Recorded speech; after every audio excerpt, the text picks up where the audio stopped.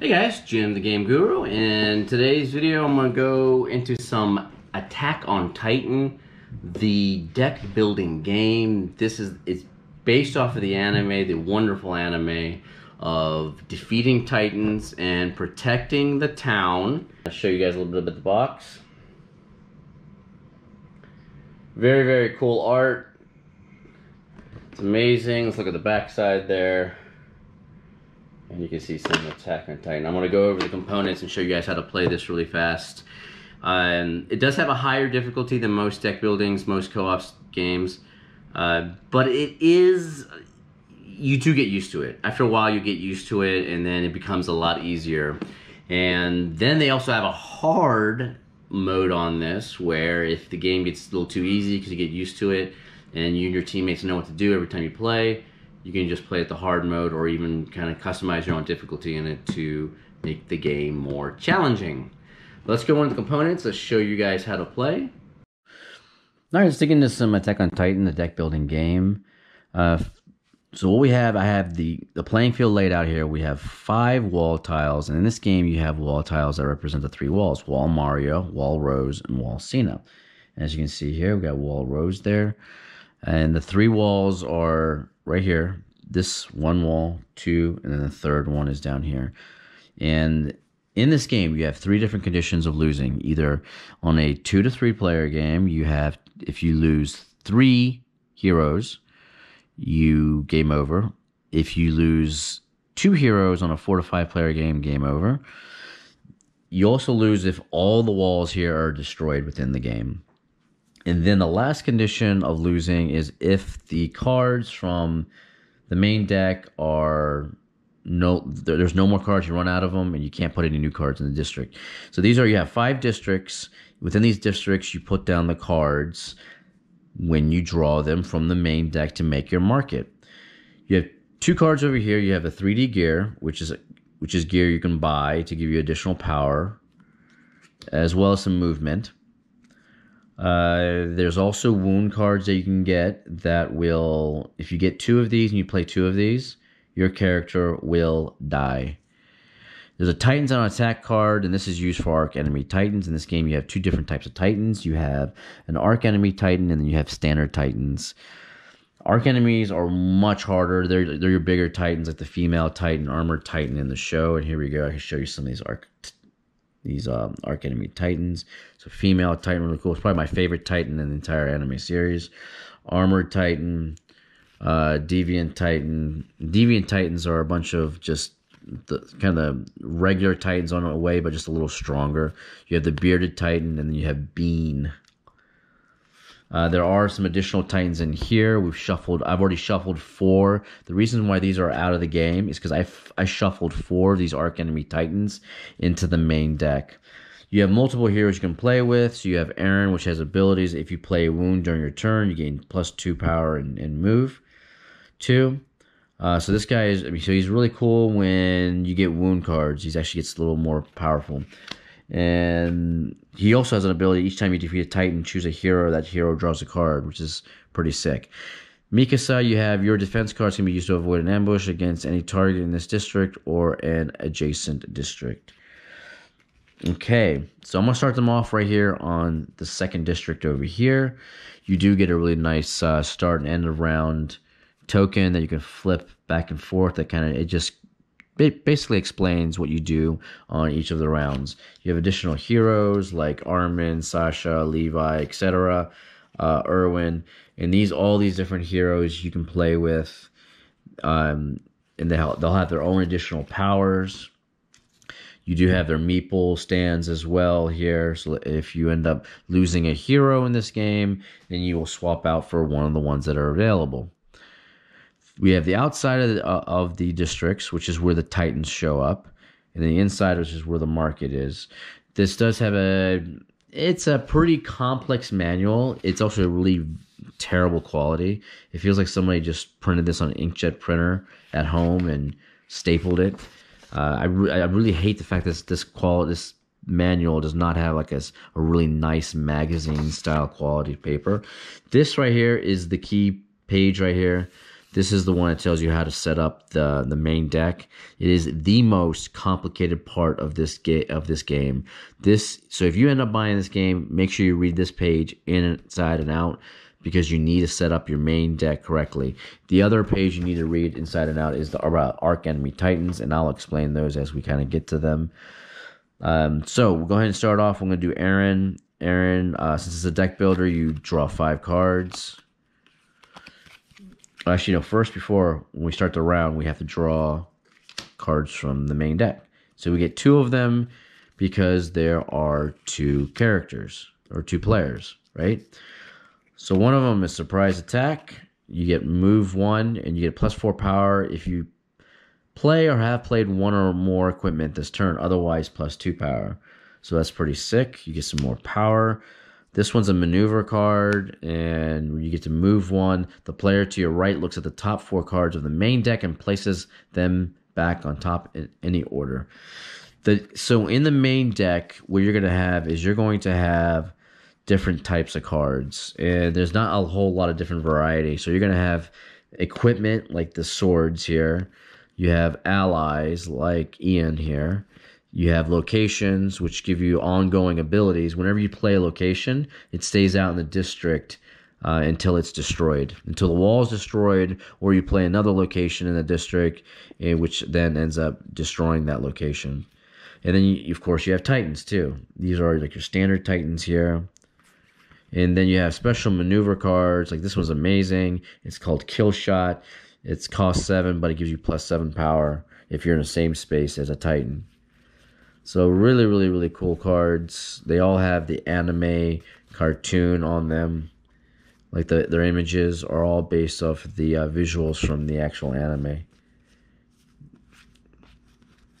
Yeah, I love it. And the cards feel good too. They don't feel cheap by any means. The only thing that feels cheap in this game is the manual, which is kind of ironic, because that's the one piece you want to be high quality so you can explain everything.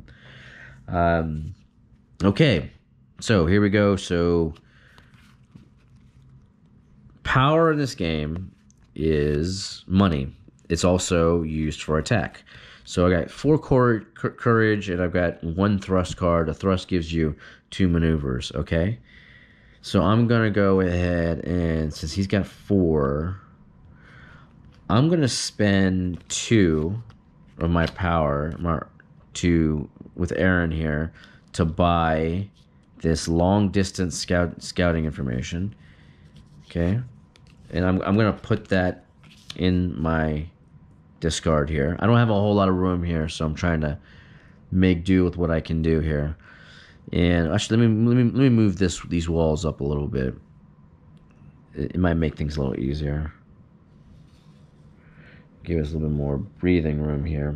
Okay, and then I'll move the main deck here. Okay, so we're here, and then these are the ones I just played. So for my other 2, I think I'm just going to buy a 3D gear, and this is +1 power. You may put this card back on the 3D stack. If you do, move 2 and additional +1 power. So Aaron's going to go ahead and grab that for the last of his power. So he is done. Now I'm going to go with Mikasa, and I'm going to say 1, 2, 3, 4, 5. And Mikasa is going to draw 4 courage cards. So we're going to play those. She's got 4 power, and then she's got 1 thrust that she's going to play for a movement of 2. And unfortunately, I'm not going to use the move. You don't have to use the move abilities if you don't want to. So if you play a move or power cards, you can, if you choose not to use them, then that's okay. So we'll go ahead and put this in the discard. I'm not going to move her at all, because she's only got 4 power. She cannot buy this card, Surprise Attack, because it's worth 5. She doesn't have 5. So she's going to buy 2 3D gears and stick them in her discard pile. So she is done. It is the end of the round. Now, beginning of the next round, we flip cards. Ooh, fuel canisters. I like that. Anytime you flip the next cards from the deck stack into the district, what happens is, there's a little bit of glare now from the light over there, and I moved this up, but that's okay. Anytime that you flip the cards over to put them in, they have to go to the next district that has an available spot from the left side, from the part that's furthest away from the castle. And the deck is the castle. So you go from furthest away from the castle inward. The next available opening is where the card gets placed. Okay, so let's go ahead and get the next 5 cards for Aaron. He's going to go ahead and play 3 courage and 2 thrusts, which gives him 4 movement, and he's got 3 power. So he can't do anything. Again, nothing. So he's just going to go ahead and buy a 3D gear, because this is worth 4 and this is worth 5. So he doesn't have enough money. That goes in there. He's going to stay put. Mikasa's going to go. She's going to go ahead and play 3 courage and 2 thrusts. So she got kind of the same thing. So she's just going to buy another 3D gear. There we go. So we're going to put that in here. Now we're going to go ahead and do a light shuffle. And you should see some Titans coming up here shortly. Now we're going to go ahead and draw 2. Oh, look, there's a Titan. 7-meter Titan. This Titan right here is going to go on the outside. Now, whenever you put Titans out, they go from left to right, which is the furthest away from the castle, inward, and an available spot on the outside. Now, let's draw the second one.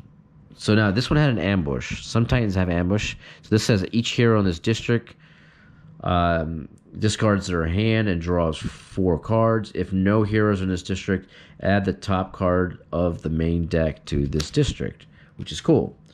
So let's go ahead and do that first, which is this, actually, because we just did that. So Cloak is here, too. So we have Surprise Attack and Cloak.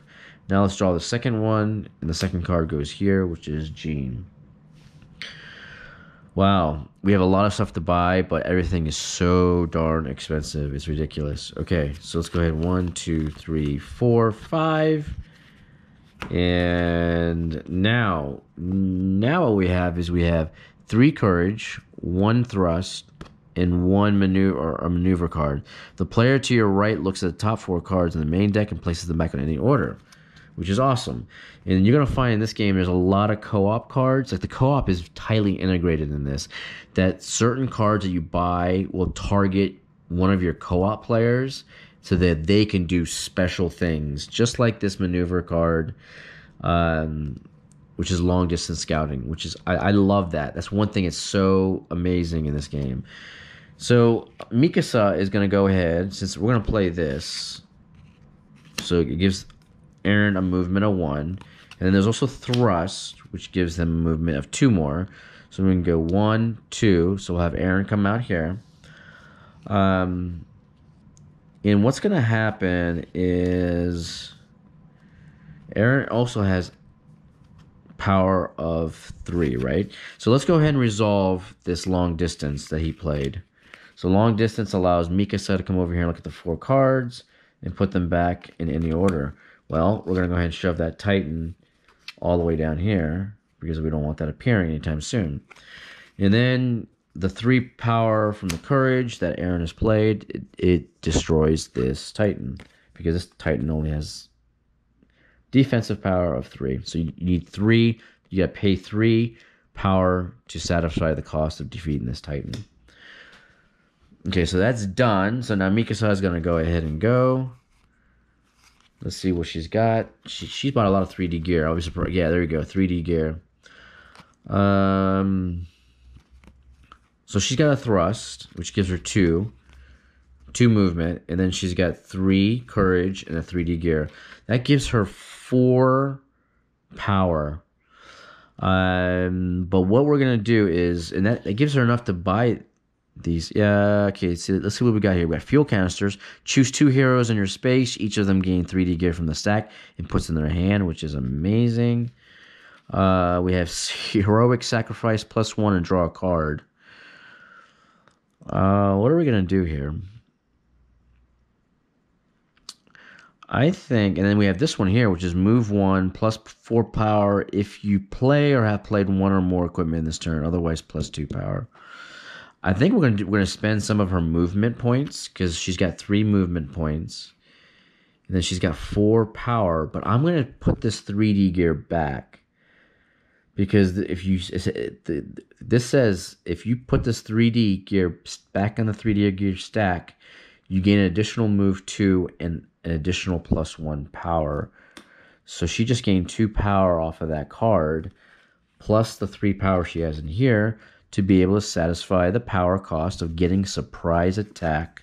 So she purchased that. So now that's in the discard pile. There we go. This kind of moves up in its spot. So she's here in this interior. He's out here. I'm going to use... Actually, you know what? I'm going to move Aaron back with the remaining move that he had on his turn. I just didn't do it, but I would have done that. I probably would have moved him back anyway. That way, if any Titans come out, then he doesn't get screwed. I don't think so, because I know we had that one move ability where we can... that one ability where Mikasa was allowed to put the cards back in any order. Okay, so now the next round goes. We have a location, which is a hospital. So this hospital has an ongoing effect that heroes in this district may use this card once during each of their turns. Pay 3 move to destroy a wound you control or in your discard pile. Wow, that's awesome. That is awesome. Okay, so that goes there for somebody to purchase. And then the next card gets flipped up. And now you notice that every single district has a card. That means the next card we flip up has to go to the very first district out furthest with the next available opening, which is now this first district. This one is in 6. This is a Titan trap. It costs 7. Draw a card for each Titan in this district.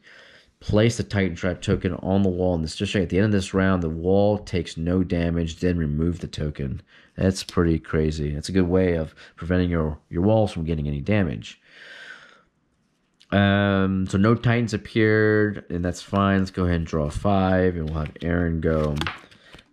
So Aaron goes. He's got a 3D gear. He's got 2 3D gears, which is great. 2 courage, and a thrust, which gives him 2 movement. Wow. So he can buy a lot here. He might buy this cloak. I think he'll buy this cloak. So he's going to go ahead. He's got 4 power. But he's going to return one of these 3D gears back to get him additional power so that he can buy 3D cloak. So he's going to buy 3D cloak. That goes to his discard. These all go to his discard pile now. And he's also going to... I'm going to spend the 1 movement to go here. And the reason why I'm going to go here is because in case a Titan comes out that has an ambush ability, I don't want this person getting screwed. So now Mikasa is going to go ahead and go... She's got, oops, I was supposed to draw a 5. Here I am taking the whole entire stack. So draw 5. She's got a 3D gear, 2 thrust, and 2 courage. So she can move 4, and she's also got 3 power, 4 possibly. So what we're going to do is we're going to go ahead and move 1. She's going to end up putting a 3D gear back to get another one to get 4. So now she can get fuel canisters, and she buys that and puts it in her deck. And now she is done. Now, if you notice, the hole is here, right? Remember, when the cards come out, the first available spot, first available district, that's where he gets placed. So, next one is Reel In, which gives you move 1. Choose a hero in this district to draw a card and discard a card. Another great co-op style card. And now we have the 10-meter Titan ambush. Each hero in this district gains a wound. But guess what? There are no heroes in this district because I was smart enough to move them out. Haha. Excellent. So this is how the market is always building up. You're always at the beginning of the round. You're always bringing out Titans on the outside in order to beat them. When the Titans, at the end of the round, each standard Titan will deal 1 damage to a wall, which means one of these damage markers. If it's an Archenemy Titan, it will actually do 2 at the end of the round if you haven't killed the Titan yet, which will obliterate one of these wall tiles completely. Unless you have a hero outside with the Titan that will take a wound card in exchange for not losing one of these wall tokens. So let's go ahead and go into this. So we just drew that, so that's out there. So now Aaron's going to go ahead. Let's do a light shuffle here. We got 3 courage, 3D gear, and a thrust. So he's going to go ahead and move. He's got 2 move from the thrust. 1, 2. Right? He's got 4 power, which is not enough to kill this Titan because it's 5. Right? But he does have a 3D gear is one of them. So he's going to remove the 3D gear into this, which gives him additional power plus 2 more move. And that gives him the 5 he needs to kill the Titan. And since he's got 2 more move, he can spend 1 to come back here, and then 1 to come back here for safety. Okay? And there you go. So his deck just got smaller by 1 card because he wasn't able to buy anything. But he was able to kill a Titan. So Mikasa is going to go. She's got 3 cards here. And then see what she's got. She's got, oh wow, she's got 5 power. Look at that. Plus she can get rid of this 3D gear in order to gain 2 movement and an additional power. So she's got 5 power. What destroy a hero in your hand or discard pile. Okay, let's see which one this one here. Choose a hero in this district droid. I like this one a lot. What else? She could get 6 power possibly. Oh wow. I'm gonna go ahead and discard her 3D gear back to the 3D gear pile. So she gets an additional power plus a movement of 2. So now she can move 2 over here. And she's got 6 power, and she's going to go ahead and buy this ally Jean, which gives, anytime I play this card, she will get power equal to the amount of move she's generated this turn, which is kind of sick. So if you have a lot of move, maneuverability cards, and you play Jean, you're going to get a lot of power to go with that, which is fantastic. And now that ends, we go to the next round. Okay, now we get a Titan. We have a 5-meter Titan. Ambush each hero in this card discards 2 thrust cards. 4 or more players discard 2 move cards instead. Okay, so cards like this that have ambush and they cause you to discard. I mean, when you're done playing when the player gets done playing their turn, they immediately have to draw 5. So even though I wasn't doing that here, each time I played my cards, I immediately have to draw 5. So when this ambush kind of came out, if I had a player in this district, that could have affected my hand. And that's another reason why I don't like having people too far out in the very far district, because that is the first place where a Titan's going to hit.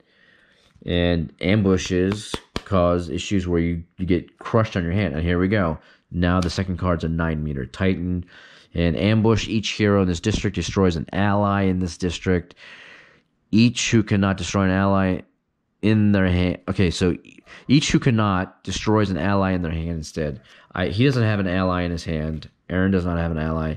And there's no ally in this district, a card here. So nothing happens, which is fantastic. All right, so then so Aaron's gonna go ahead and play his cards, and he's gonna, obviously he's gonna try to come out here and nuke some of the Titans. And every round is just like this. You bring cards into your districts. You buy cards with power. You step outside. You step on the outside of your district, and you attack a Titan and kill it. And you have to work together to find the best way to do this. Now, the Arc Titans and Enemy Titans, in the gameplay is going to be the same for every round. So I'm just going to go ahead and skip ahead to the Archenemy Titan and just show you what that card is. Okay, so in this one, it would have showed up later on down in the line. Way down the line, actually. So it was like 10 cards down or something. So here's the Smiling Titan. So this would have been the first Archenemy Titan that we faced. And this one is, at the end of each round, each hero in this space must reveal a move card or gain a wound. Interesting. And when this Archenemy Titan gets flipped from the deck, it's just like these Titans. It gets flipped on the next available space that's open from the outside to the castle, okay? The thing that's different about these Archenemy Titans is that they have health. They have a power that you must satisfy in order to kill it. This is kind of like the kill requirement of the card is, so this is the hardest thing about Archenemy Titans. So they have a health, which you have these little tokens that the game gives you. And these are damage tokens. So these Titans, as they stay out and they take damage, so let's say if I were to move here and I was dealing damage, I would have to put damage markers on this Titan. And same with the other players. When the other players come out here and they're fighting the same Titan and they're using power, they have to damage the Titan. And the first thing you have to damage is the health. This Titan, Archenemy Titan, has 13 health. You have to damage 13 health, and then after you satisfy the damage of the 13 health, you have to have 6 or more power to kill this Titan. So get its health down to 0 and then go in for the kill, in which you have to pay that entire amount to kill it. That is the only way you can kill these Archenemy Titans. Now, the difficult part about the Archenemy Titans is that they have Titans on attack. So this Archenemy requires, let's say if I had put 13 damage to it, right? Let's just go ahead and do 13. What does he have on there now? 12 or 11? So there you go. Let's say these two were out here and they had put 13 damage on that Archenemy Titan, right? So now they have to come up with kill shots. So let's say the next round comes around and then now Aaron's up and he's got to do a kill shot. He needs to hit it with 6 damage. He would need to play at least cards that have at least a power of 6. But the problem is, though, is that you have to overkill it. And the reason why you have to overkill is because these Titans, when you're going for the kill, they have Titans on attack cards in which you draw the very first one. So this one right here says, add 3 to this Titan's cost this turn. Each hero in this district discards a random card. And that's what makes this game difficult when you're facing these Archenemy Titans, is because when you're going in for the kill, you have to draw one of these Titans on attack cards, which boosts the Titan. So a lot of times when you're going for the kill shot, you're not going to go for 6 for this one, right? Like if I were trying to fight this and I had, more powerful cards, because this Titan didn't appear until later anyway, I would probably overkill it. Instead of spending 6, I'll probably spend like 13 or 15 power or something to overkill that 6. That way, when you draw these Titans on attack cards, and they amplify the Titan, or they get rid of one of the cards you played to make that 13 damage or whatever you needed to kill it, that you'll still be able to kill the Titan because you overkilled in order to cover the Titans on attack card, which is the nastiest part of this game. That's what makes the Archenemy Titans so hard to kill, because these guys can destroy an entire wall, boom, with one shot at the end of the round, because they do 2 damage. These guys only do 1 damage, removing one of these tokens for a wall. But once you defeat all 4 of these Archenemy Titans that are in this deck, and they get harder as you go down, because with a complicated setup with this deck, they get harder and harder as you go down into the deck. Eventually, this is the level 1. And right here you can see it on the right side. It says Archenemy 1. This is the level 1. This is the level 1 Archenemy Titan. Eventually, you're going to get to these other ones that are Archenemy 4, 3, and 2, which are a lot harder. Like the Archenemy 4 has a kill of 15, but also a health of 25, which is crazy. The Colossal Titan, which is the hardest one in this, has a health of 40, and I forget its kill shot. Its kill shot that you need to set, the power you need to pay for its kill is really high. I can't remember what that is. It's in the deck here somewhere. But that's it. So you got to defeat all 4 Titans to win all 4 Archenemy Titans in the deck to win the game without losing too many characters to die, without losing your walls that will cause an instantaneous failure, without running out of cards in the main deck. That is how you play Attack on Titan. This deck builder it's actually a fantastic deck builder, and it's so heavily focused on co-op play. And I mean, I actually enjoy it. It's fantastic. It's probably one of the better co-op card games I've played. The only drawback to this game is that they don't have an expansion yet for this, which is kind of disappointing. And I wish that this game would have an expansion to add more variety in the cards that you can use. I also noticed that, if you look at these Archenemy Titans, the Colossal is in the deck. But if you look at these Archenemy Titans, what Titan is missing from the anime? Yeah, the Beast. There's no Beast Titan. I wish they would have another expansion, or well, actually the first expansion would be nice, in order to add additional Archenemy Titans and to add different types of gear and different types of cards. Right now, it's just limited to like equipment, maneuvering, power, locations, wound cards. But I wish they had and allies. But I just wish they had a little bit more variety. But the gameplay itself in this game is fantastic. It's great co-op play. It's one of the better Cryptozoic card games I've seen. I wish the manual was printed better, but hey, whatever.